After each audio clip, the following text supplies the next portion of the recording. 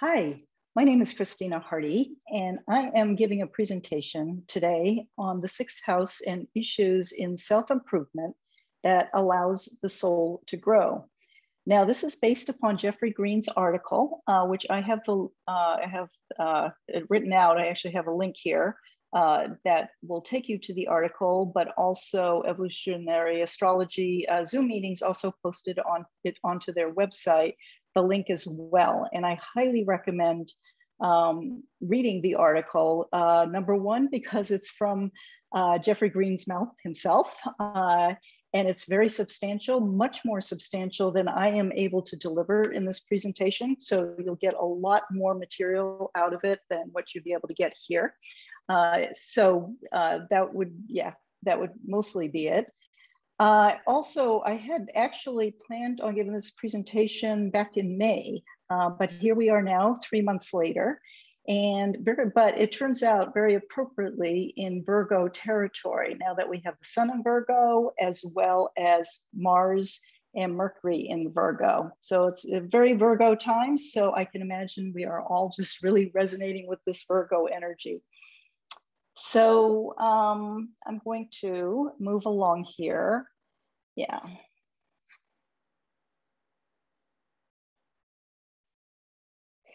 Just a real quick, very brief description of a bit of my background that is relevant to the evolutionary astrology.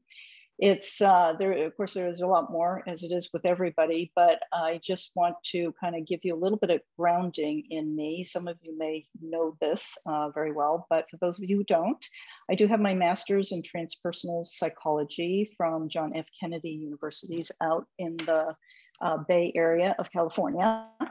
And then I actually moved on to work on my doctorate, which I never completed, but I worked with Richard at the California Institute of Integral Studies in San Francisco. And that, as you can imagine, if anyone knows Richard Tarnas and his work, that was an absolute delight. And I learned a tremendous amount while I was there. I was in a doctoral program called Philosophy, Cosmology, and Consciousness. So it was a very juicy program. I learned a tremendous amount. And astrology, archetypal astrology, was very much integrated into the program. So that's where I was, although I had been studying astrology prior to that. This was when I really sort of launched into a very focused understanding of astrology.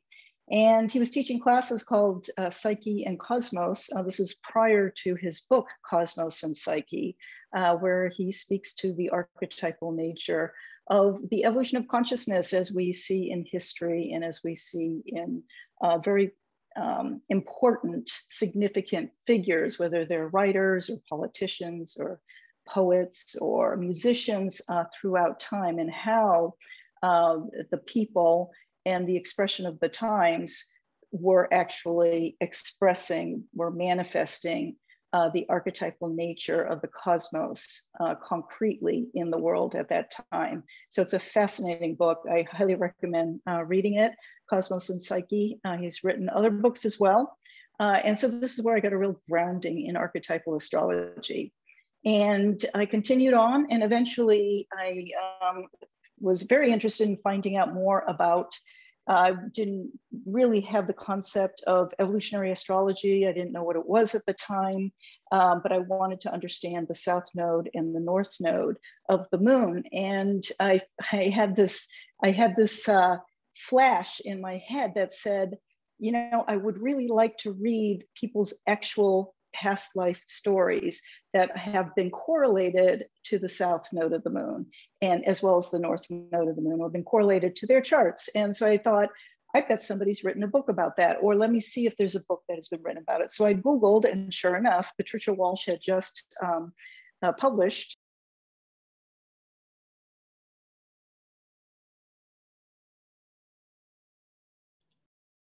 Sorry, Christina, I accidentally muted you. Whoops.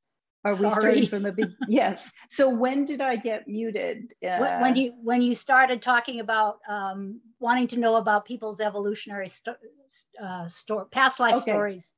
So, okay, just recently. Okay. Yes, So I'll yes. just continue. Yeah, you didn't miss much. So Patricia Walsh had recently written a book about that, correlating, God knows how many thousands, if not tens of thousands, actual past life experiences with their charts. And she's read that book, Understanding Karmic Complexes, is just wonderful.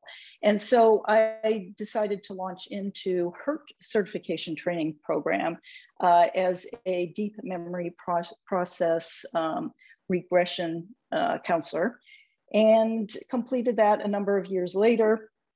But in the process, and this is where I got introduced to evolutionary astrology, I happened to land in a group in Portland, Oregon, and worked with them for 3 years. And there were many evolutionary astrologers in that program, including Kim Marie Weimer. She was one of Patricia Walsh's sort of sidekicks, if you will, helping out Patricia Walsh. So I got introduced to Kim Marie Weimer. And after I got my certification in evolution, in deep memory process, then I decided to start the certification program through Kim Marie Weimer's program, evolutionaryastrology.net. And about 5 years later, I think I was certified. So that is a bit of my background. Now, I didn't study directly under Jeffrey Green. Kim Marie Weimer, Patricia Walsh did. I guess I'm considered a second generation evolutionary astrologer. And but I've read all his books, of course, and it's just amazing. I'm always, every time I launch into reading a piece, I learn so much more. So, and then I also have Dane Ruggier here, who he's been a very significant influence in my work. Of course, I haven't studied under him. He's passed a long time ago, but his writing has really influenced my work as well. So these are basically my teachers. This is what I'm grounded in. And I'm going to, before I actually launch into the presentation itself, I do want to say, for those who are present, welcome. I'm so glad you're here. Thank you for being here. And I'm going to wait to take questions until the very end, if you don't mind. I think it'll keep to the flow, it'll keep us focused. And oftentimes, sometimes the questions will get answered later anyway. We have 2 lovely volunteers. I've been studying their charts intimately for the last, God knows, 4 or 5 days. And so I'm thrilled that they are here, and I am very excited to introduce them to you when we get to that part of it, of the presentation. And I will be speaking to each one of their charts in relationship to the 6th house and issues in self-improvement that allows the soul to grow, okay? So, but before we get there, and I will be speaking to the archetypes that we're talking about here, and giving sort of an introductory foundation, and then we'll be relating this material to the actual persons and their charts. So starting with Mercury, which rules Virgo, which rules the 6th house. These 2 archetypes in evolutionary astrology are fairly equivalent. Here's the symbol for Mercury, and there's the symbol for Virgo, okay? So Virgo is an air element combined with the earth element, okay? So it's the integration of the mental and the physical bodies. It is a yin polarity, and so that gives it, the Virgo 6th house, it gives that introverted nature to this archetype. We bring the attention inward, and I'll go into a lot of detail as to why, but what the inward processing is related to that. It is a mutable modality, so it shifts, it changes, it's mutable, and it's about learning, it's about growth, continual learning, continual growth through shifting and changing and adjusting and adapting. Now, Mercury, the archetype of Mercury in Virgo. Now, I do want to say up front, and we'll talk a little bit more about this later, but Mercury as the ruler of Virgo, there are 2, there's the yin expression of Mercury and there's the yang expression of your Mercury. Here in Virgo, it is the yin, it is the inward movement of the mind through the physical body or through physical reality itself, not just the body, but all physical reality. So when you put Mercury in Virgo, it gives one an excellent eye for detail. It tends to be very focused, discernment, discrimination. Sort of one of the archetypes for it is the analyst. Mercury in Virgo desires to function efficiently. It also to serve, okay? As it desires to serve, it rules one's daily work and duties, okay? And the thing with Virgo, the nature of Virgo in the 6th house around daily work is that it's the consistency of every single day, bringing the eye, bringing the mind through into physical reality in a habitual way, you know, day after day after day. It's the little adjusting that one does from day to day to day. And that includes, it rules daily health and wellness. So the rituals, the practice is very significant for any planets in the 6th house or any planets in Virgo. The learning, the adjusting, the growth occurs bit by bit on a daily level, okay? That's how it works, sort of like building blocks, if you will. But the practice of the ritual it seems to be very significant in making actual improvement, okay? And Mercury in Virgo is very much concerned with practical, concrete improvement, okay? It's very different than the Sagittarian, much more, which is not necessarily the opposite, but much more conceptual and much more interested in the meaning and the purpose of that aspect of the mind. So Mercury in Virgo is kind of like the mouse that, you know, pays attention to the details. And so on the practical level, it is learning skills that are practical and for the sake of becoming more efficient. If you have a lot of planets in the 6th house, building skills is important. And I'll explain later why that is so important. Now, Mercury through the physical body is very much wired to improve things, okay? So along with that comes seeing what's wrong with things, okay? And that can create an inner critic because it seems to see what's wrong with things. It can see what's wrong with things more than what it sees what's right with things. Okay? It's kind of designed to see what's wrong with things in order to fix them, okay? And with that ability to see what's wrong, which is an incredible skill to have, it can also, if the mind gets caught there and doesn't have a wider, larger purpose or anything that inspires them to a more holistic picture, if they get caught into the details, then it can bring the distortions of self-doubt. And this is a typical distortion of 6th house planets and planets in Virgo, is where one doubts oneself, okay? But the purpose of the doubting is not to undermine you. The purpose of it is to fix it, to make it better, okay, to change, to adapt. Another distortion would be feeling guilty, like there's something wrong with me, when you get caught up with what is wrong. And the Mercury, as the mind goes through the physical body and through the nervous system, it can get very much caught up in mental loops and not be able to find a way out of the mental loop. Now, as I'm talking about Jeffrey Green's article, he gives a wonderful strategy of how to get out of the mental loops and how to get out of how to actually transmute the distortions. And that's what I'll be talking about here. So right now I'm just setting up the archetype. And so some more of the distortions here would be not satisfied with reality as it is, and continuously seeing all of its imperfections. So there's a sense of impatience with the imperfection of reality. And that also can bring, especially with the mental looping, a lot of anxiety, okay? Especially if they don't know what's wrong and they don't know how to fix it. They just emotionally feel that there's something wrong. So that brings the anxiety along with it. And only, one of the distortions only sees what's wrong to the point of undermining themselves, as well as projecting it out onto others. Virgo can be very defensive when criticized by others. And part of that is because there is so much self-criticism going on that when they find it outside of themselves, which often they will because it gets projected that way, then they automatically get defensive. It's like they've had enough of it. And the martyr, which I'll be talking about soon. Moving to the next slide. Okay, so rather than that, the previous slide had a lot of information. This slide, we're just really focusing. The next slides, we're gonna really focus on one piece at a time.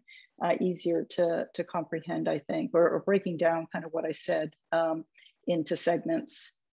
So Mercury Mercury, as it runs through the physical body, it is in Virgo, 6th house really represents our body, and the sort of the highest functioning of it is the feeling, the experience of our physical body as a sacred vessel. As I mentioned before, it is the Mercury, it's the yin aspect of Mercury, and you can actually see it in the symbol here with the M, and then this line moving inward. So it's a continual process of inner self-analysis, with the intent of arriving to a place where their whole psyche, their whole system, spiritually, mentally, emotionally, and physically, they are able to better hold the light of consciousness. Okay.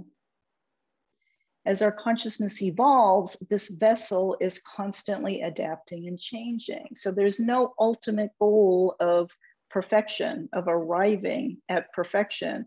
That is the mutability of this sign, is the continual changing, the continual growth, the continual adjusting.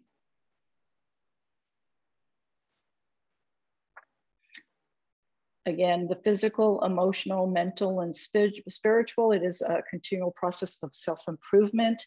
Virgo, planets in the 6th house, is going through a process of detoxification, a process of cleansing, a process of assimilation and integration. All of these are important, not just the detoxing, it's also the assimilation and the integration for evolution to occur.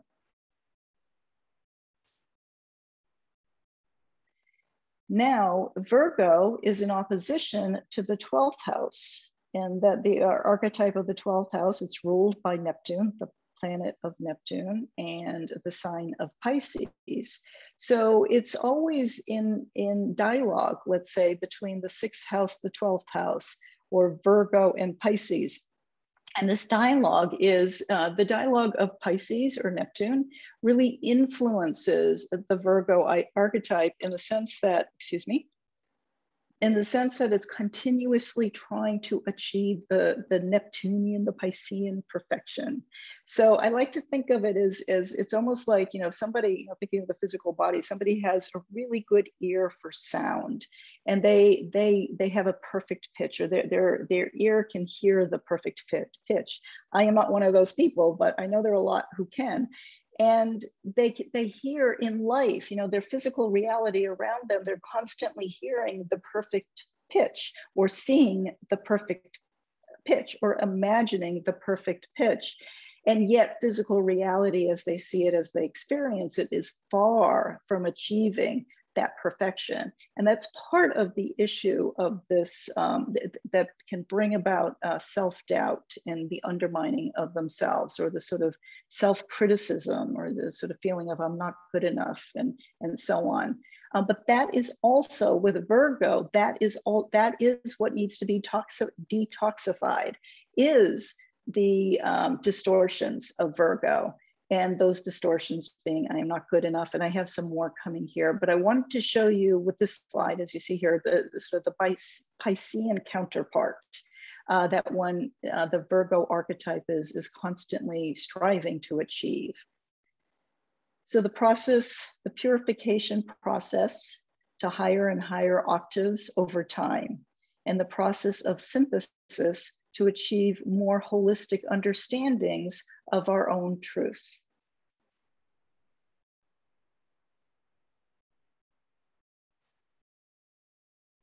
So the Virgo archetype, the distortions, when we get caught up in our negativity, we can feel victimized, we can feel conspired against, we can feel persecuted. The question is, why do we feel that way? Jeffrey Green lays out, he particularly talks about one of them, and now I can't remember if I added a couple. Yeah, no, he talks about, so there are 3 different ways of that that could be the cause for the introvertedness, the yin aspect going inward and feeling victimized, adopting that attitude that one is victimized. First of all, one would be somehow thinking that everything that happens to us, or some things that happen to us, are happening to us in an unjust way. And we don't receive the message of the perfection of Mercury's timing. So Jeffrey Green spoke about this. So Mercury rules timing, and along with Saturn, it rules time. But as Mercury moves around the chart, it can trigger events, it can trigger things, okay? And this is transiting Mercury as it's moving around the chart. It correlates to the Mercury that rules this, that naturally, or in general astrology, rules the 6th house. So as Mercury is transiting around the chart, it can trigger things to happen. It can trigger, and this is a very Virgo thing, is crises, which I'll explain in a minute, but it can sort of turn everything upside down. And one attitude that one can adopt is, why are they doing this to me? Why is this always happening to me? And it happens to me over and over and over. And then compare yourself to other people. And that's the Piscean sort of illusion, constantly comparing yourself to other people, thinking that everything's perfect for other people, but I'm the one that keeps having things happen to me, like the poor me martyr. Okay, and so this is where they're not synchronized, or they're not attuned to, or they don't believe in that life is, that they are basically creating their own life and magnetizing to them. That's the yin aspect of Virgo, magnetization, magnetizing to oneself that which one is projecting outward. Okay.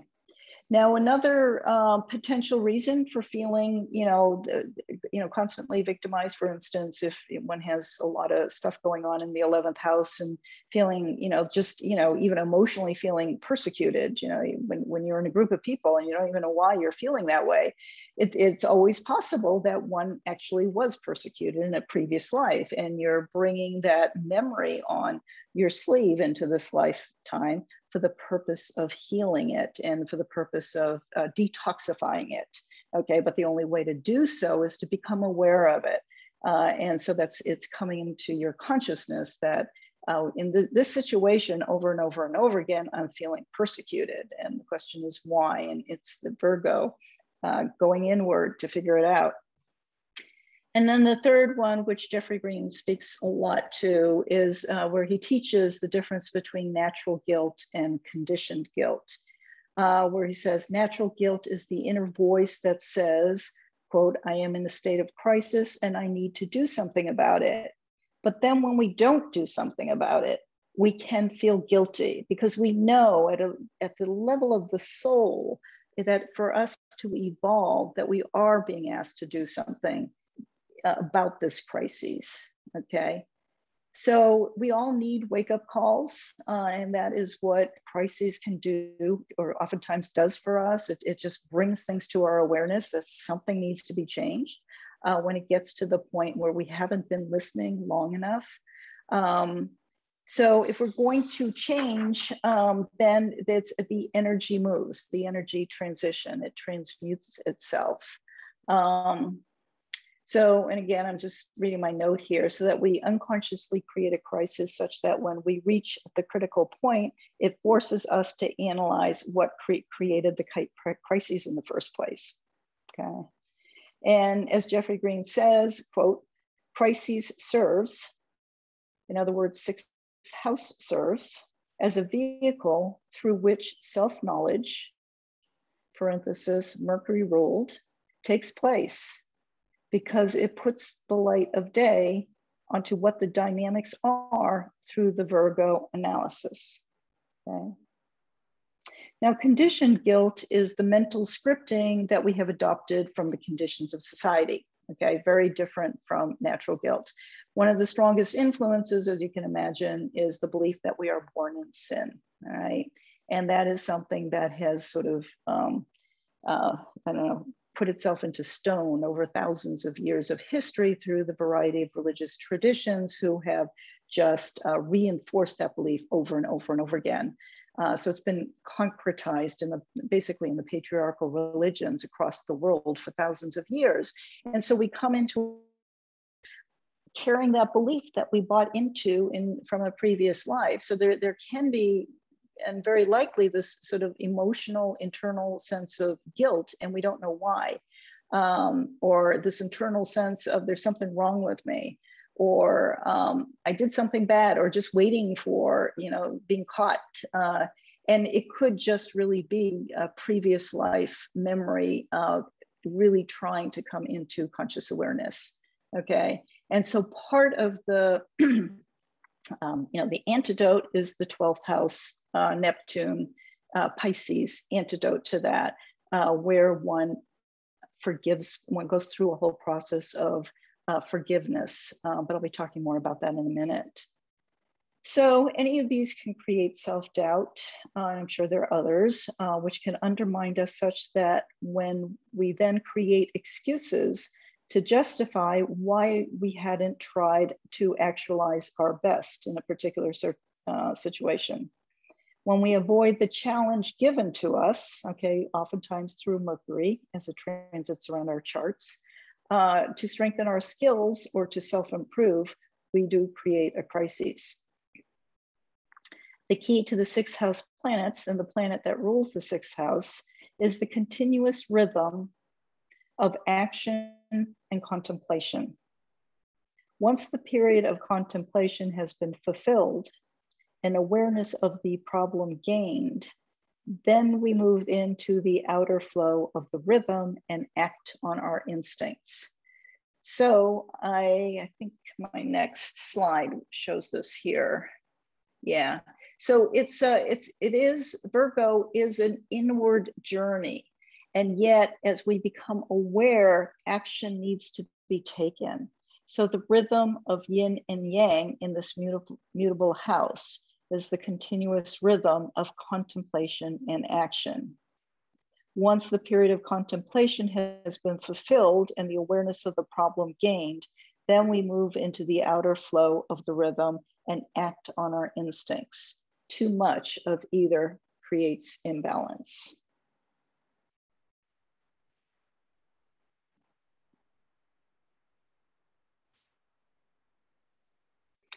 So Virgo, the Virgin, it represents the Virgin, that is its meaning, but obviously, and I know many of you know this, it doesn't mean somebody who has not had sex, has not had the enjoyment of sex.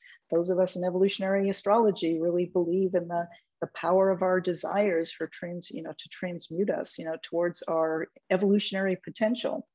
It is, though, what it does mean by the Virgin is she or he who is self-contained, who is not dependent upon others for their own sense of self-sufficiency or a sense of who they are, okay?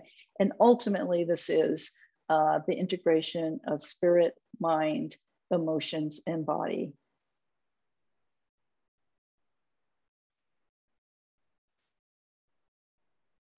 So now what I'm going to launch into is, Jeffrey Green talks about this in the article. And to really understand, I've already referred to it quite a bit as I've been going through here, but for those of us who are visually oriented, it's nice to see it visually. And that is to see the 6th house, 12th house polarity. So our 360-degree chart, our wheel here, can be divided between the lower half and the upper half, all right? And the lower half represents basically the development of the self, okay? We have the 1st house, which is the development of me through taking risk, having the courage to try new things, to find out who the me is. 2nd house, finding out what our values are and getting grounded in the physical world, learning to build a foundation in physical reality. 2nd house being ruled by Taurus, that is based upon our values.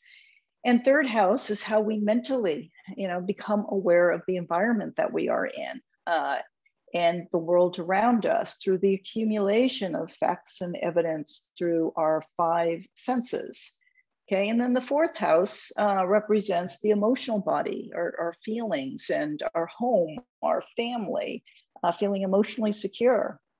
Now, the 5th house is where one has, ruled by the sun and Leo, which radiates the solar fire in the world and is just, is just the beauty, the joy of expressing oneself, however that is. It could be expression through, introverted kind of means, whether it's writing, it all depends on a person's chart, but also expressing in the world, the joy of expressing the truth of who one is, 5th house, and creatively expressing oneself and seeing oneself in your creative expressions.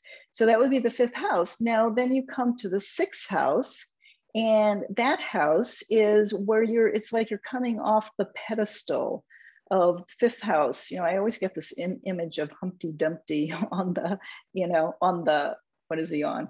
He's on a, what is he on? He's on a fence. Anyway, this huge sort of inflated ego, if you continuously express without any awareness that there are billions of other people who need to be acknowledged and expressed as well, one can be overly narcissistic, overly self-centered, and so on, and really build that egocentric sense of self in the world, that everything revolves around the self. So the 6th house purpose is to Humpty Dumpty coming off that wall, or as Jeffrey Green likes to say, the inversion of the pyramid. So the 5th house is when one has arrived to the top of the pyramid. 6th house, when we developmentally move to the 6th house, when the pyramid is inverted. And so this is the house of humility.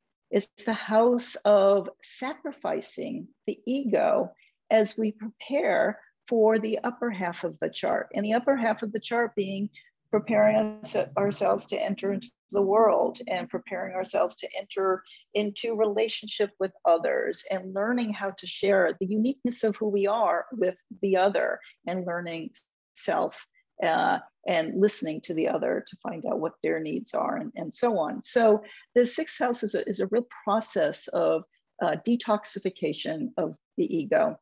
And part of the importance of the 6th house is part of the detoxification process, if you will, is through service and actual work, everyday kind of work. I used to, for about 15 years, I was a career counselor at a public university. And so much of what I did was teaching these kids basic skills, like of how to dress professionally, how to show up to work on time. And I really got how they experienced it as a sacrifice of their whole lives up to that point. You get an 18-year-old, a 19-year-old, a 20, 21-year-old, and suddenly they have to get up at 6 o'clock in the morning in order to get dressed and get to work on time. And not only that, but dress decently, and not only that, but act professional. And so we that's what in career counseling at a public university you're constantly doing, is teaching these kids these basic skills, and that's 6th house, of how to prepare yourself to enter into the world. And part of the preparation process was really getting them to recognize that the only way that they're going to be acknowledged and seen in the world is if they have experience. And so in helping them gain experience through volunteer work, nonprofit work, internships, and so on. So connecting them with jobs that, for kids who didn't have any experience, where they could build their skills. And that is 6th house, is building the skills that can be utilized in service to other people. Okay, and that does take, when you're coming through the first 5 houses, think the first 18 years of your life, it does take adjustment, it takes analysis, it takes humility and purification. But there is a real sense of grounding through offering oneself to work in the world on a daily basis. And then the 12th house, so 6th house in relationship to the 12th house. Okay, the 12th house is the driving vision forward. It's like, well, why do I do this? I'd hear that a lot from the kids. So it was very important and it is important for everyone to have an internal guiding vision that inspires them forward, especially, or an ideal, but an internal, to be in touch with their own internal vision that helps to drive them forward towards self-actualization. Once that internal vision has been achieved, then you're completely, then it's easy to sacrifice for the sake of the vision, because you know you're going somewhere. Now, of course, a lot of kids coming, out of high school into college, they have no clue who they are. Part of the way to find out who they are is through the practical practice of work. But also part of the job of career counselors at a university is to find out, to help them to access what their internal dreams are, what their internal goals and visions are that are uniquely theirs, not their parents. That was a whole nother thing. So that's part of it. It's part of the 12th house antidote, if you will, to the 6th house, or I like to think of it as two sides of the same coin. It's important to have, to be in touch with one's internal ideal to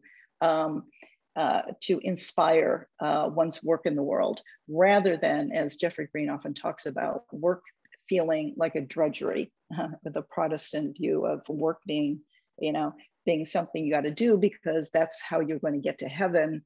And that is the Protestant vision. And I think many of us sort of bought into that, if not this lifetime, in a previous lifetime. And so this is really about finding the internal vision that serves others, okay? That serves source. And one only way to do that is to connect with source, to recognize, and that's the humility, that there is a larger power than our individual self, okay?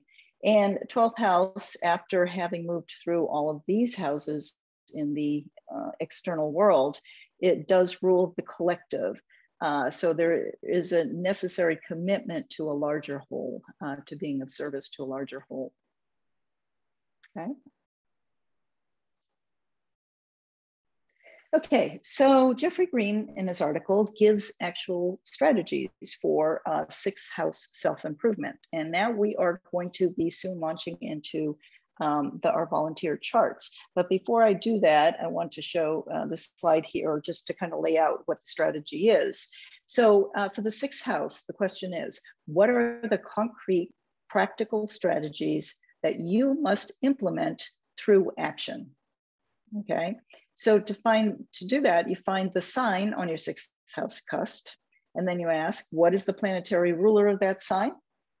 And then you go and find where that planet is located, what is that planet's sign, and what is that planet's house, and what are its aspects, okay? This gives, once you start following that, you get a ton of information that is very practical on how to help with the detoxification process and the evolutionary process that helps to move into the 7th house, where one can really be of service to the world.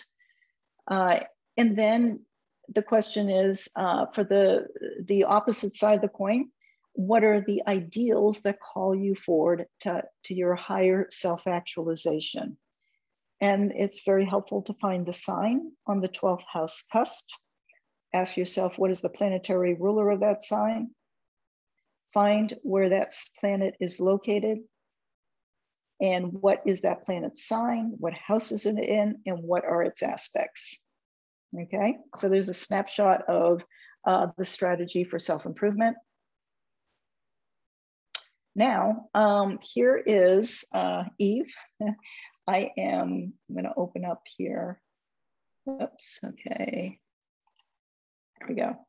So 6th house, Eve, this is a little tricky. I want to be able to see Eve, but then I can't see my slide if I see Eve.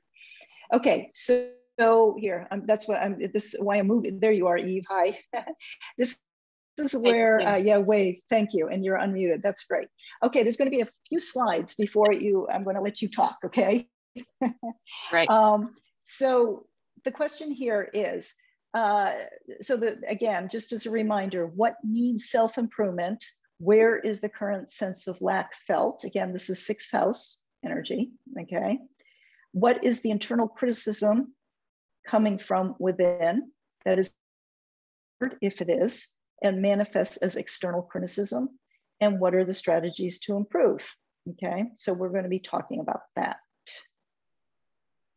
Here's Eve's chart. So just beginning here, I want to, as you can see, I think I circled it. Yep, there is, Eve has Cancer on the 6th house cusp. Okay, so this is the first step. She has Cancer on the 6th house cusp. The moon rules Cancer. If you see my arrow moving all over the chart, it's only because I'm moving the videos around so I can see the chart.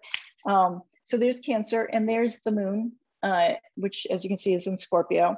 But before I go into that direction, I just want to remind people what the moon represents archetypally. Okay, it represents emotional security. Okay, that is just absolute fundamental. And one's emotional experience on a moment-to-moment basis, okay? So the moon rules our emotional body, and whatever our experiences are on a really minute-by-minute, moment-by-moment basis, we're constantly emotionally trying to find security in that moment, depending on what the experience is, okay?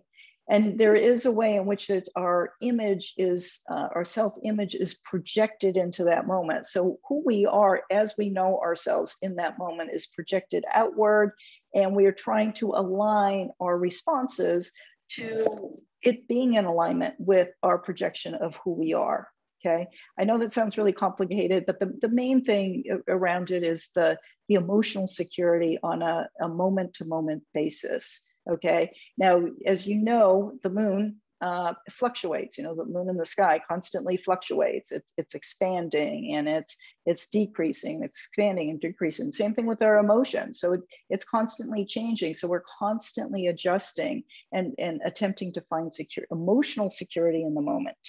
Okay. So Eve has her moon is in Scorpio. And then she has a planet in the 6th house, which we will be talking about, her Saturn in Cancer. But before I'm going to move to the next slide, and I am going to let Eve speak to her moon in Scorpio in the 10th house, up here at the very top of the house. 10th house represents our public persona, how we're seen in the world. Sorry, Eve, one more thing. The moon in Scorpio is ruled by Pluto, okay? She has Pluto in Libra.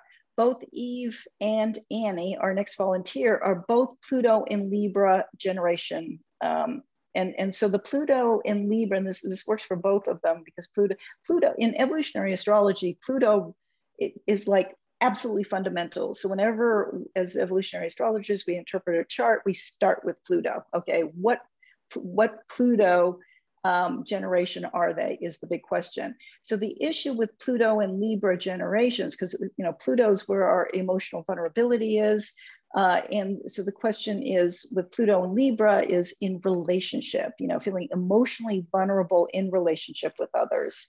And feeling kind of getting destabilized, partially because one's center is so focused on the other rather than oneself. So you feel so you're constantly in some ways compromising oneself for the sake of the other. Okay, and for those who don't know, Pluto and Libra generation is a give or take a year, 1972 to 1984.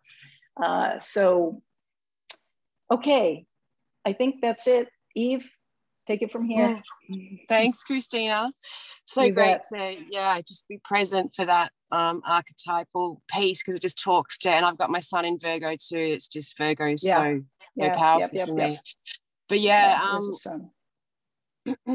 relationships, this Scorpio moon, I just remember as a child having these emotions that would overwhelm me, and these deep waves of emotion that I really struggled to deal with, especially in being in the world, intensely private person with Chiron down there on my IC as well. So the Scorpio moon is a thing that I love, but I feel like I'm still learning to ride the waves, and it's such a big piece of who I am in the world, that it's a really powerful thing. But yeah, relationships are such a big focus for me. I feel like they're my I've had a lot of relationships, a lot of deep relationships, a lot of casual relationships, and it's an ongoing challenge for me to maintain my own emotional integrity but meet another in their emotional fullness as well, and then how they work together. It's like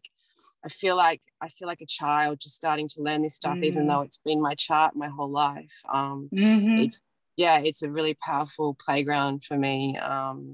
So yeah, I've had, as you can see there, I've had a pretty intense history, and I'm actually going through a separation right as we speak.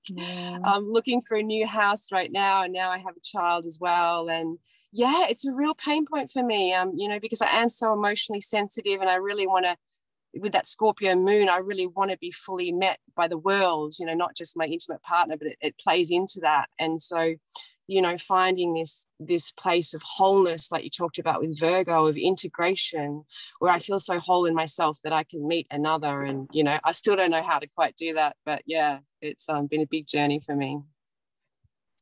Yeah, lifetime journey and various iterations. As soon as you feel like you've got a handle of it, then something else comes along, and that is the mutability of the sixth house, right?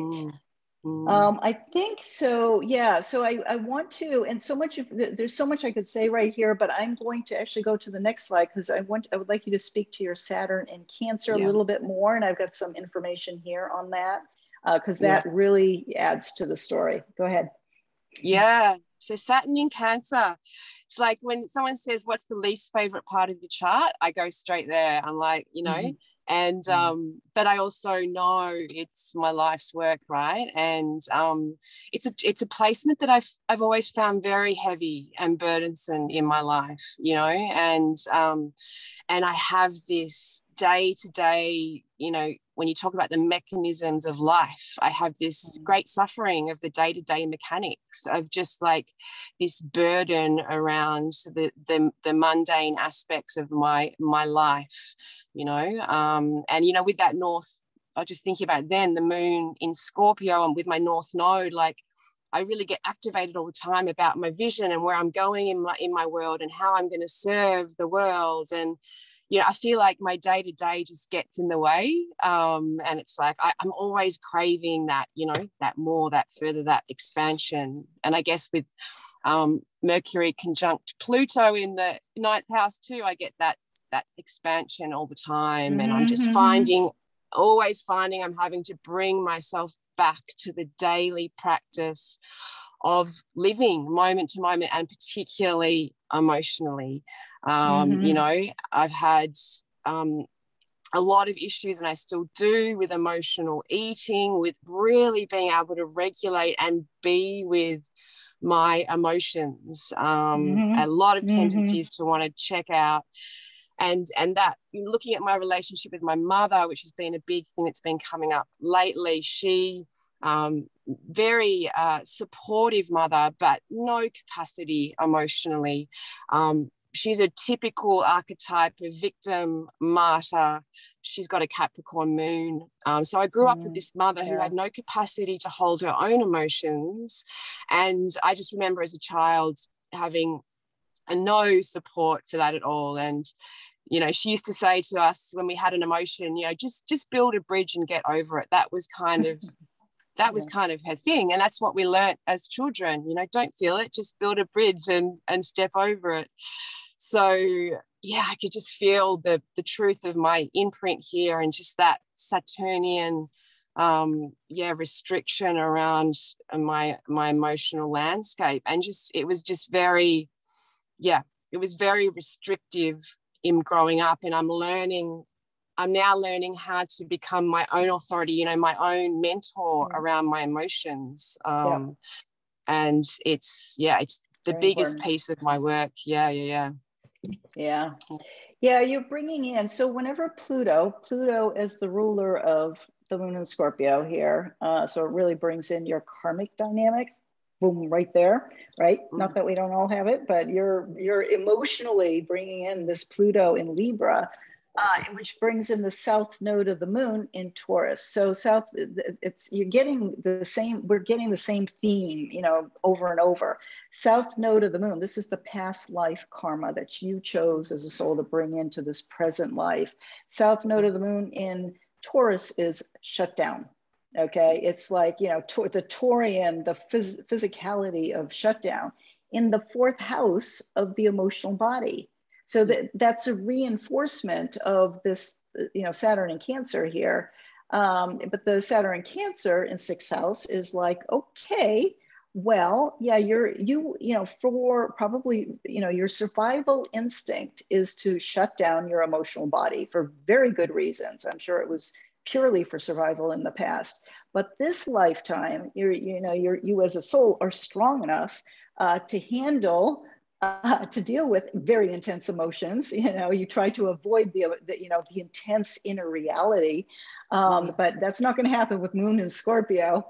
So it's in your face all the time.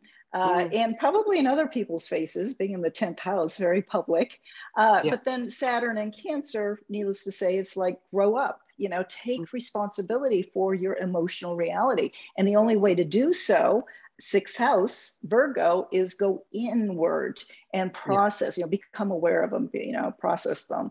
And then you mentioned also earlier, I want to point out for those who don't know, Eve mentioned the Chiron in Aries, which is very significant too. It's right on the cusp of the third, fourth house. So Chiron is the wounded healer. So it shows that there's a wound in Aries, which goes along with the Pluto and Libra. So like, not, you know, the wound is not trusting your own instinct, okay, because of the emotional shutdown. It's like you've lost touch of your own gravitas, your own center, which is based in the instinctual reality of you. So in many ways, you're allowed to be self-centered, right? You've got to rediscover your desire nature, ruled by Mars, Mars ruling Aries, but rediscover the instinctual body. But then it's retrograde pointing not only to Uranus, but pointing to the Libra up here. So for you to heal, you don't have the luxury of saying, I don't want to ever be in a relationship again, right? Yeah. That is precisely where your learning is, where your teaching, where your growth is finding yourself in relationship with others. And also the Uranus and Scorpio, Moon and Scorpio, your evolutionary intention is to become familiar with the Scorpionic, you know, unconscious realm, the underworld, if you will, and find the beauty in it, find the jewels in the underworld. Eve, didn't you mention that you were interested in magic and some of the, sort of the metaphysical realm, if you will? That Definitely is Scorpio. The metaphysical realm, and I think there's my sun in the 8th house there as well. My Virgo feeds into that passion for the occult and the other world. So it's a big passion of mine. The depths of it and the rich, you know. So it's like this, you came into this lifetime to find the riches.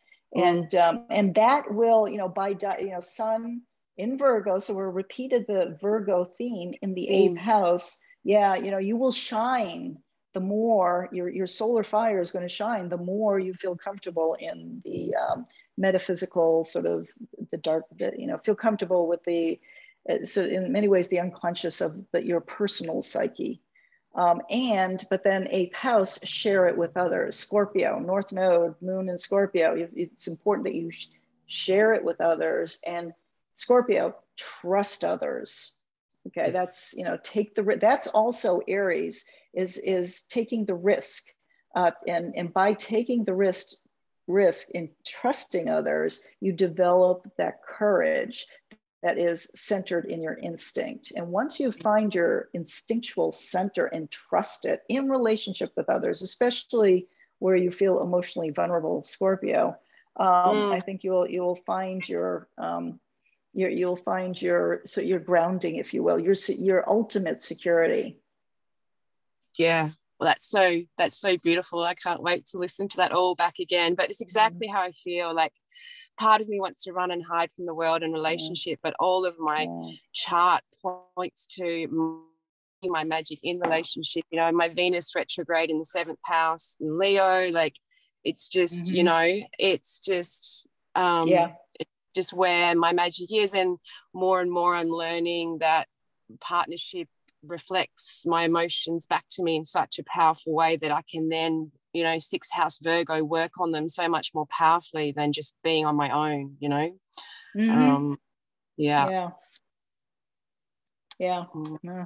There's so much more, but let's move to moving to, you know, the strategies for self-improvement, the 12th house, right? So what are the ideals that call you forward to higher self-actualization? Okay, so we're going to find the sign on your 12th house cusp. Whoops, a daisy. Let's go back. Find the sign on the 12th house cusp. What is the planetary ruler of that sign? And then find where that planet is located and what is its sign and house. So let's go there. So the sign, interestingly, you know, that rules the 12th house is Capricorn. The planet that rules Capricorn is Saturn. So we get back into the 6th house again, Saturn and Cancer. So Saturn and Cancer is very, very important for your evolutionary trajectory, right? And also the ideals that can hold, you know, be in front of you to guide you forward, okay? So, oh yeah, right, I forgot I had put this down. So go ahead, I'll let you read this. This is your story here. Yeah, totally. It's just about the truth, and that, you know, ultimately coming around to that 12th house. And yeah, I try to, for me now, my practice, and it's the first time I've been excited about Saturn in the 6th house, is like imagining life as this kind of treasure hunt, you know, with my deepest truths and heart yearnings are so clearly now linked to my, you know, my emotions that occur in that, you know, that's my whole life, but that's that 6th house Cancer. And in particular, you know, the alchemy that can occur with heavy emotions. So really transforming this perception of heavy emotions being a bad thing into them actually being a pointer towards my deepest heart's yearnings. So I've kind of, I'm going through this big awakening at the moment about using my day-to-day emotional landscape, you know, as my key evolutionary tool, like to dig deeper into that which is my deepest truth. So I've been getting this mentally and like downloads over particularly the last couple of years, but now for me it's the day-to-day practice of that, of really being able to be present, particularly with my challenging emotions, and to kind of dig into them in that kind of mercurial Virgo way, so that I can start to, you know, find so what's the, you know, rather than getting caught up in the trigger of the deep emotion, it's like, what's the deeper yearning that is triggering that emotion, like the positive within the, you know, the supposed negative. So it's like, there you go.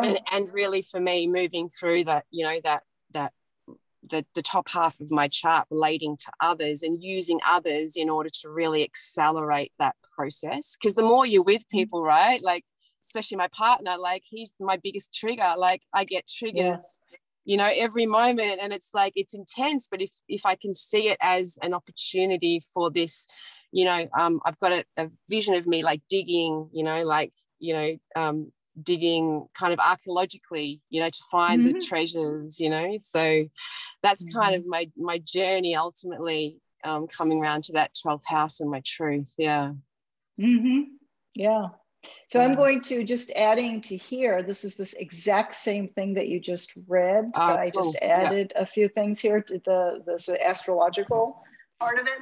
So I tried to imagine 12th house, okay, life now as a kind of treasure hunt, obviously moon and north node in Scorpio, right? With my deepest truths and yearnings, Pluto, the soul, okay? Laying buried beneath my heavy emotions, which is the Saturn in Cancer. Yeah, the gravitas of Saturn in Cancer, emotional gravitas, that's intense.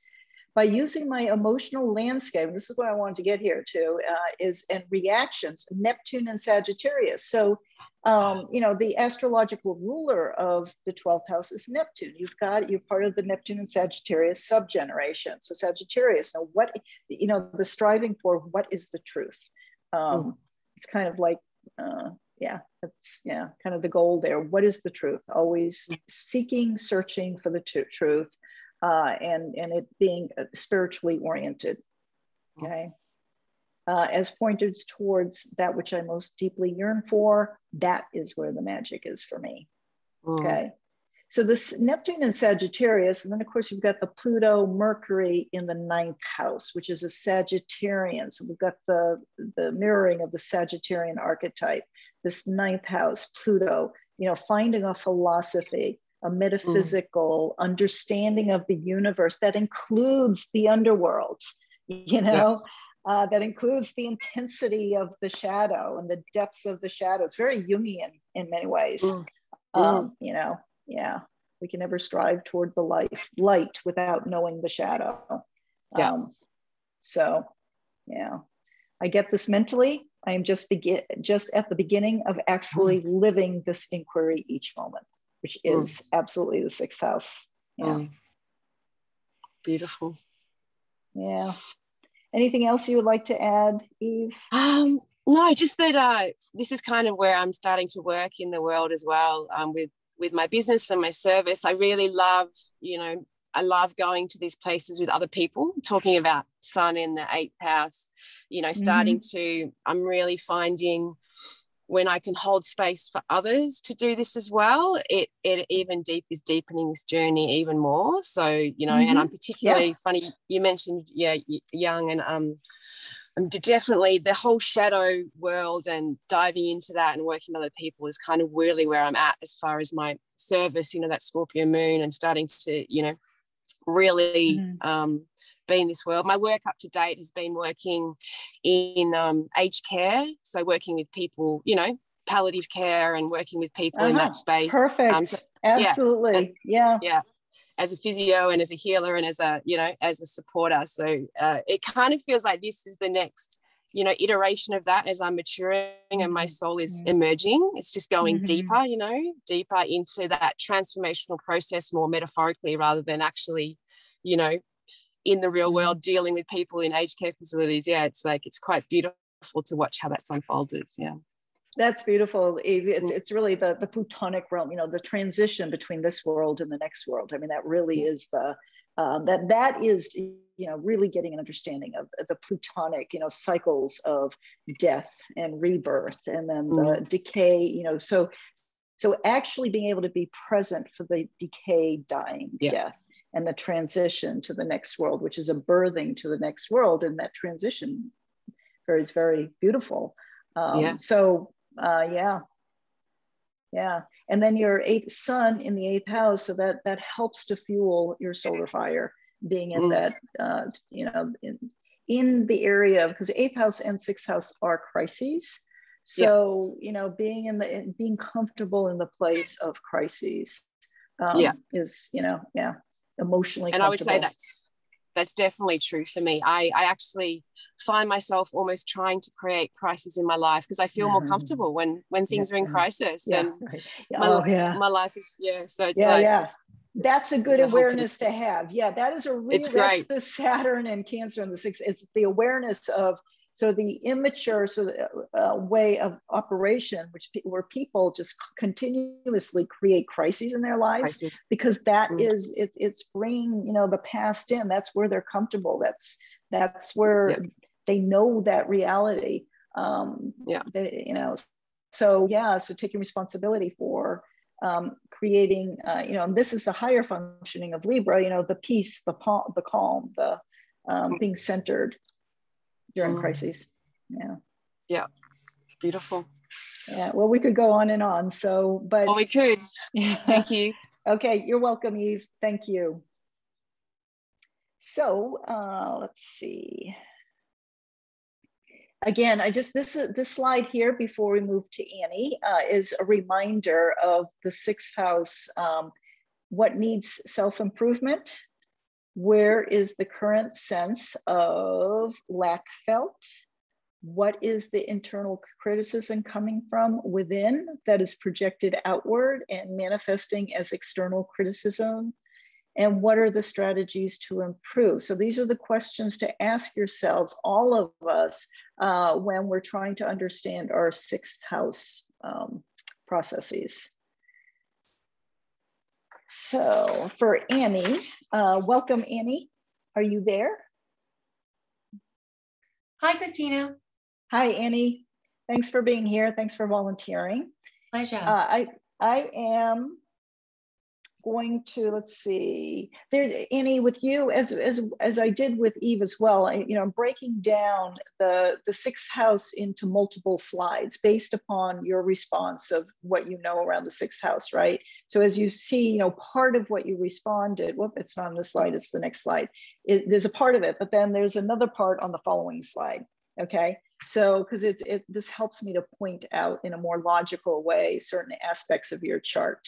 Because you have some very distinct places here, things going on. So, but to remind everybody, if you're not familiar with Mercury as the ruler of Gemini, because as you can see here, she has Gemini on the 6th house cusp, okay? So this is the yang side of Mercury, okay? Which archetypally means, it rules communication, okay? This is, the yang side of Mercury, 3rd house, Gemini, rules communication, which could be anything from writing, speaking, just language itself. The yang side of Mercury gathers information and disseminates it. It connects from one to the next, connects people together. People with strong Mercurial or Gemini charts, they are the connectors. They are the networkers. Okay, Mercury rules the rational left side of the brain. Okay, versus the opposite, which is the Jupiter, which is the conceptual, intuitive side of the brain. It rules the intellect. It can, Mercurial folks can be very clever because they know how to work with words. They can twist words around. They like to play with words. And Mercury is as the ruler of the 3rd house and the 6th house in astrology is Mercurial. I mean, it comes along with how everybody in the world understands Mercury, but it's also very mutable, free-flowing, changing, and adapting, okay? So what needs improvement would be Annie's skills in communicating, connecting, processing information, and analysis. However, she has her South Node there, okay? So there's her Mercury in Libra, and which we'll talk more about in a bit. But I want to point out in the next slide her South Node here, and I hope I've got, there it is. So her South Node, as opposed to Eve, who had a planet, Saturn in Cancer in the 6th house, Annie has South Node in Gemini in the 6th house. So that brings in the karmic dynamic. So as I mentioned before, Pluto and the South Node, yeah, I did, good.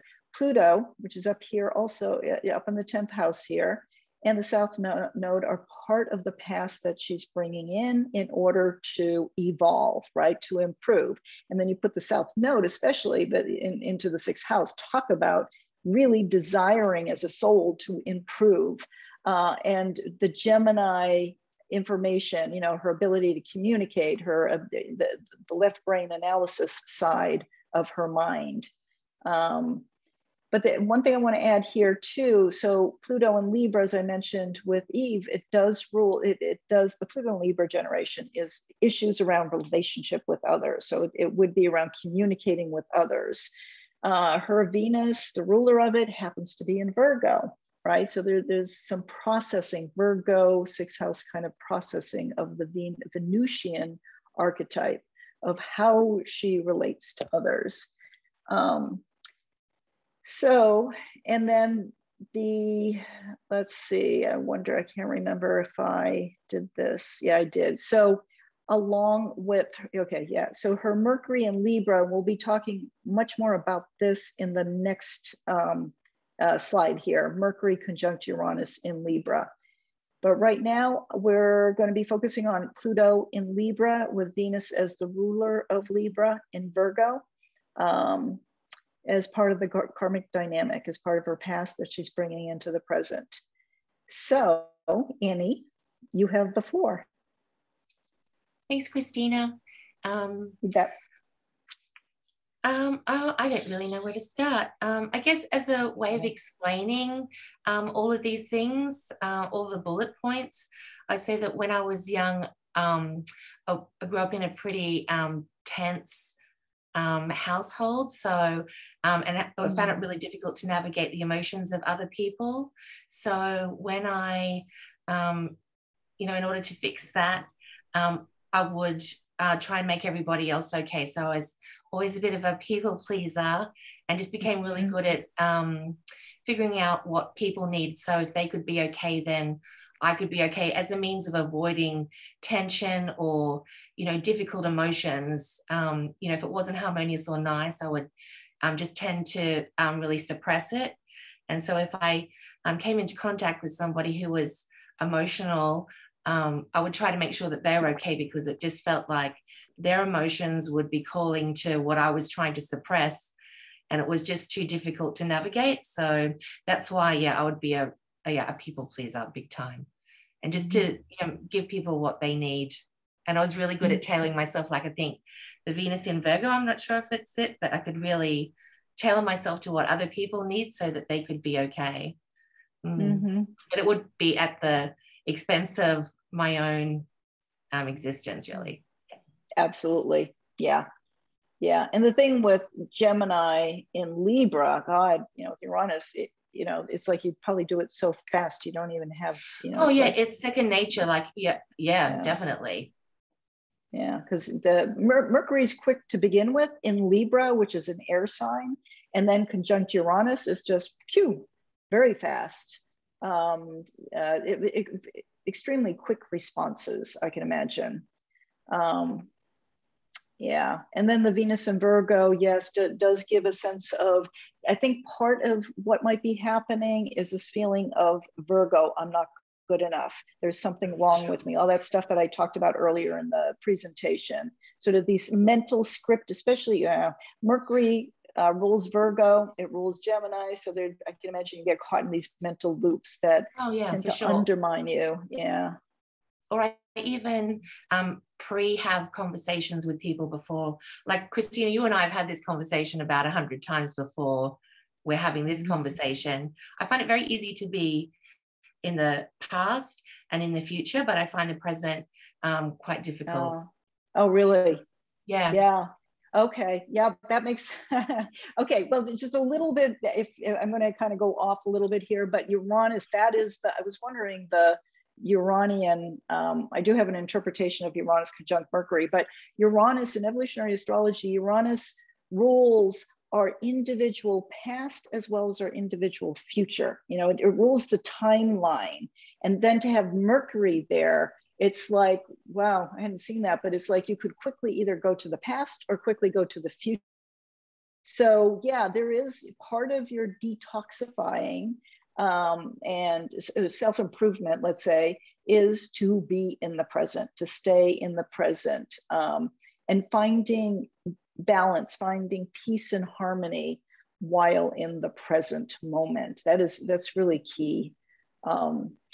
And then, of course, it's in the 11th house of your friendships in groups. As you say here, not interested in intimacy or partnership. You do have intense friendships. Yeah, that would be Mercury, Uranus. And part of this too is your trajectory of finding who the uniqueness, Uranus, of who you are. I believe you're coming in with the memory, with Mercury, Uranus ruling the South Node, the memory of a uniqueness that is incredibly somehow different. And this lifetime, part of the self-improvement is being okay with your differences, right? Yeah. And that is then also, that goes along with the Venus and Virgo, you know, the constant self-improvement and in an introverted kind of way, right at the top of your chart here. Yeah, as more, but do you have anything else you want to say about this, or should we go to the next slide where I'm actually talking more about the Mercury Uranus, or you talk more about the Mercury Uranus? Oh, the next slide's good. Okay, so the next slide really brings in the Mercury Uranus in the 11th house with other people. So you go ahead.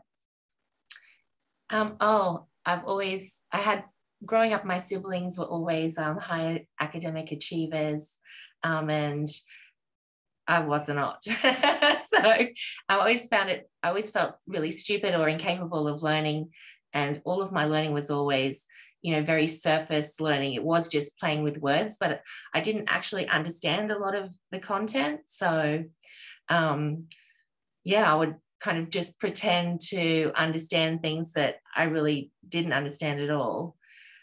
Yeah, I always felt like a disappointment. And yeah, I always found learning and expressing myself really difficult. If I could project what's in my mind into someone else's mind, you know, it would be much better for me to not have to use words. But unfortunately, yeah, I can't project my images into someone else's mind. Yeah. Right. Oh, believe me, I understand that. So Gemini, ruled by Mercury in the 6th house, is the practical, concrete, the step by step by step. And you do, with Mercury conjunct Uranus, does indicate traumatic, that there's mental trauma here that is showing up in the mind. So the inability to, you know, to understand the words. I mean, that doesn't surprise me at all. Now this could go, you know, if I was preparing for a reading with you, you know, ahead of time, and I didn't know anything about you, it could go either way. It could mean, so Mercury conjunct Uranus means trauma. Okay, and then you have it in the 11th house on top of it, so it could show a traumatic mind. But what happens in trauma is that we mentally fragment. Okay, so part of our mind splits from the Virgo, you know, the physical, emotional, nervous system, and it's kind of hanging out there. And when we're living a traumatic life, you know, let's say a previous life, the mind is developing on its own, while the emotional body is not developing, or the emotional physical body is not developing, but the mind is not being. So at some point in your evolutionary story, you're going to have to integrate that fragment that is floating out there into the emotional, physical, spiritual body as well. And that's what this is actually saying. And so you're based, because I know your story. So you could have been like your siblings, you know, the scientist that's just mentally brilliant, totally consensus based. Everybody, you know, they get all the awards, they get the credentials, they get the jobs, they get the recognition, right? But your story is different. It's the opposite of that. You're comparing yourself to your siblings who are playing that out. But I want to say to you that you as a soul are evolved. You know, you're evolving beyond the consensus state, right? You're gone into the individuated state, right? And that is you're individuating your mind. And part of the process is integrating it into the physical, the whole body system, which is not easy. Like you were saying, I mean, I know, like you were saying, it's like, you know, if you could transmit what's in your mind to someone else, I bet in a past you could. I mean, that is part of the mental fragmentation, is that there are incredible genius-like gifts that occur. You could have been playing that out in the past, but this lifetime is like, no, you got to slow that mind down, you know, and bring it into physical reality. And you've got to learn how to learn in a different way, or how to communicate in a different way, and in a way that's really unique to you, you know, doesn't lose your uniqueness. Okay.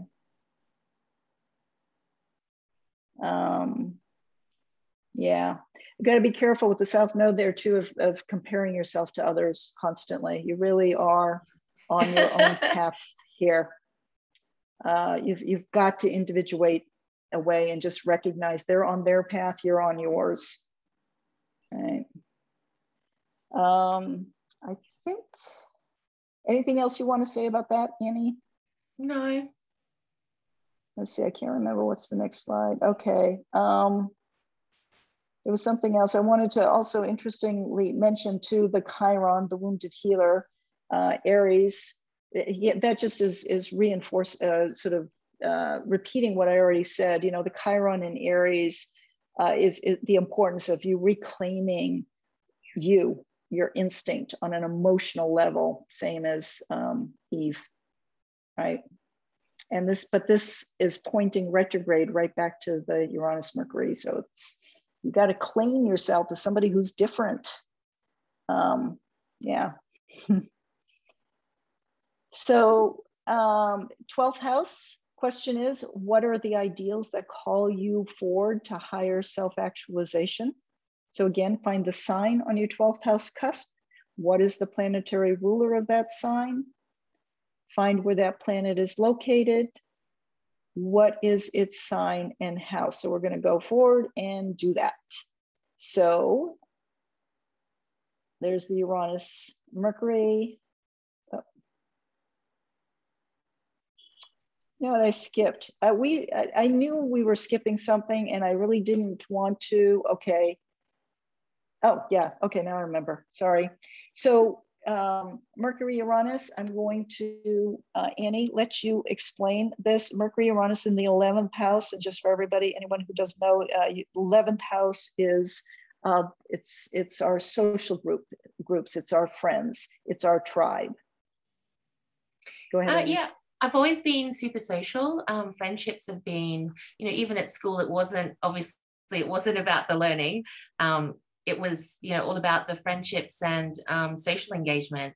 So I've always had a really large group of friends, but they've always sort of been the socially disenfranchised groups of people. So I remember when it was illegal to be gay. So I was friends with, my best friend came out to me in high school as being gay. And so I was just got more and more gay friends, but I was the non-gay person in the group of gay friends. And then when it was funny because the timing of it, because when it became gay marriage became legal, I just sort of lost all those friends. They moved away or for whatever reason. And then I started having a lot of friends who are new immigrants. So, but then I was also the outsider in that group because I was the non-immigrant in a group of people who are immigrants. So, yeah. And I guess the Uranian, oh, sorry, what were you going to say, Christina? Well, I was just going to say, I'll let you continue 1 second, but this is, as Jeffrey Green says, you know, the learning to the comfort of being a group of one. So surrounding yourself with people where you feel different from them, no matter how different those are that are surrounding you. I've always defined being on the outside. I think my brother wrote my mother's eulogy, and even in that she really did teach all of us to be okay with being on the outside. So I'm really comfortable having much in common with anyone. It's good because then you can learn about them. I like, you know, it's interesting learning about different cultures and different points of view. Yeah, that's great. Yeah, I totally encourage you to, you know, find your tribe. You know, continuously, or, you know, you'll be driven to continuously find your tribe. And that goes along with talking about the strategies to improve, which would be looking at her North Node in Sagittarius, which is conjunct Neptune, opposite the South Node, obviously, it always is. And Sagittarius, it's ruled by Jupiter. Whoops, didn't mean to do that. Oh, I keep doing that. Ruled by Jupiter in Pisces. So your Jupiter in Pisces is squaring your nodal axis, right? Are you aware of that, Annie?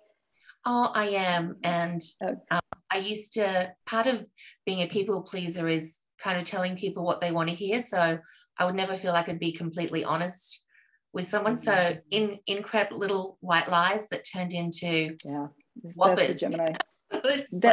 Just because I didn't want to hurt anybody's feelings. Like if I felt uncomfortable, even family gatherings, I would, just make up. And I mean, really, they just kind of escalated and got really outrageous just because I wanted to avoid anybody feeling bad about, me not wanting to go. So, yeah. Truth and honesty, is a big one. But, I'm really aware of it now. So I can really check myself before I... And that is the practice. That is the practice. It's hard because the mind is quick, especially yours. You've got a genius-like mind, by the way. I mean, it's just very fast. It's just you've got to learn how to manage it, how to work with it, and be fine with it not being a consensus-based mind. And then Jupiter, when Jupiter is squared the nodal axis in evolutionary astrology, it is considered skipped steps. Okay, you've worked this in the past, the South Node, you've worked the North Node, and this lifetime is very much about integrating the two. Okay, you've done the South Node, the Gemini thing, twisting and turning the words depending on the situation in order to save yourself or to make yourself look good, Pluto and Libra for other people, completely losing your center of who you are. And then the Sagittarius conjunct Neptune, full of, stories that inspire others. You probably have an amazing imagination that has been developed in the previous past. But this lifetime is about integrating the left brain, Gemini, Mercury, logical, analytical side of your brain with the incredible imaginative, conceptual, your visionary, what you're able to see in your mind's eye. Right? I was going to say Venus is a skip step as well. Oh, it is? Yeah, I hadn't picked up on that. Being, it's kind of wide, but still, it's definitely a part of it. Yeah. Yep. Internalizing your values. But before I go to that, the Jupiter and Pisces in the third house, this is repeating the Mercury Sagittarian theme, to have Jupiter, the ruler of Sagittarius, in the mercurial house, right? In Pisces. So this is very important. And then the resolution node is your north node in Sagittarius. Okay. So it really is there is a focus on learning how to bring the imaginative, creative mind and the internal vision that you hold into concrete reality. Okay. You don't have the luxury of not paying attention to everyday reality. And you don't have the luxury of splitting the analytical mind from your imaginative mind. You're being asked to integrate the two in your body. Go ahead. Oh, I was just going to say, are we talking about the sign on the 12th now, Christina? Are we talking? I was talking about Jupiter in Pisces. Oh, yeah, and there's a bit of a focus, like there's a way in which you can flip back and forth between the Geminis, chatty, talking about superficial things kind of thing, and then adjusting your mind depending upon the person in front of you. Then also kind of disappearing into this into sort of this imaginary reality. So there's a bit of a focus. You're really being asked to bring your vision into reality. In some ways, it's like you're holding a vision that is inspiring you, the Neptune and Sagittarius. It's kind of like bringing, the heaven onto earth through your mind. Do you write at all? I do. Just that's a good way to bring it through the physical body. Kind of I like to journal. Yeah. Journal, okay. Cards, trips out in nature with a notebook. Yeah, that sort of thing I like. But I have found that the more formal study of EA, so you know, Yes. not to be a cliche, but after my Uranus opposition, pretty soon after that, I found evolutionary astrology, and I just started hoovering. I've watched all of them, but there was no foundation. So, you know, so it's all just, you know, pieces of information. But the more formal study has been really helpful in integrating that, for sure. That is good. I mean, it really is. For you, it's a both and. For some other people, maybe not, but for you, yeah, really concretizing, you know, like the daily study of it. And the daily practice. I know when I was going through the certification program, we had to, you know, analyzing other people's charts. And I have the same issue. I don't have the same thing going on here, but same issue. Is like I can see things mentally, and getting it into a linear form is extremely difficult for me. So the analytical aspect, where you're doing it one step at a time and following the formula, is really helpful. I can't say it enough. And that is like on a daily basis, you know, or whatever a week, you know, where you're consistently, you know, developing the habit of doing that. That is a good way, because you do have to integrate both of these. You don't have the luxury of just shifting to the North Node conjunct Neptune and Sag, as much as you may be, you know, seduced by that. It always has to come back into the 6th house South Node in Gemini. And for those who don't know this, the reason why I'm saying that is because her Jupiter is, it's squaring both nodes. So Annie has to integrate both of them. I mean, we all need to integrate our South Node and our North Node, but when you have North Node in the 12th house conjunct Neptune, if she didn't have Jupiter squaring it, there would be a huge focus on really developing the intuitive side and her connection to subtle reality.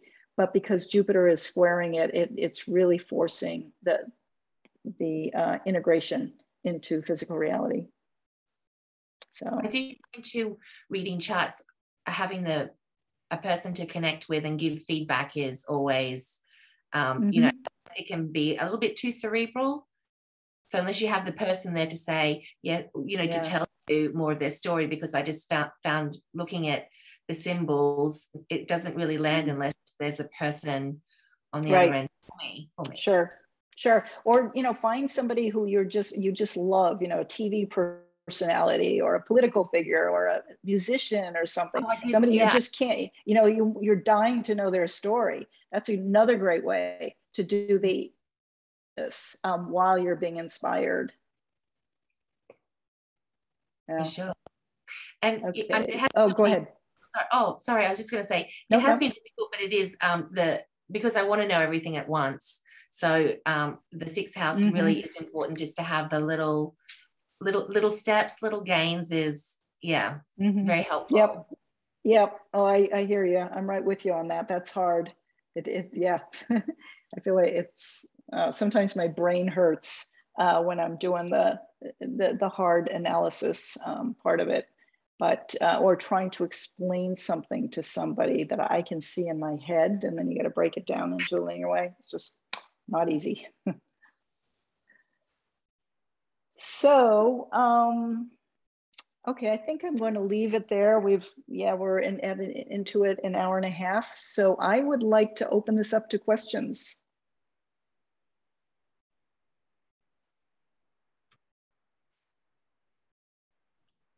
So if anybody has a question, go ahead and unmute yourself and speak up.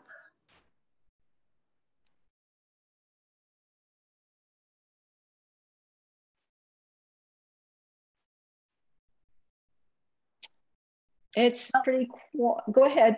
I was just going to say, while people are thinking about it, I just want to say, Christina, this has been awesome. I love the way that you with Virgo precision, you know, explained everything, and then took it to examples, and you know, it just has been wonderful.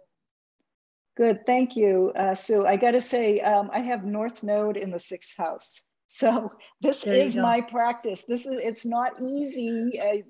I'm with Annie on that. It's the, you know, I can't say it anymore. It's not easy, but Thank you. I appreciate that. Well, job well done, I have to say.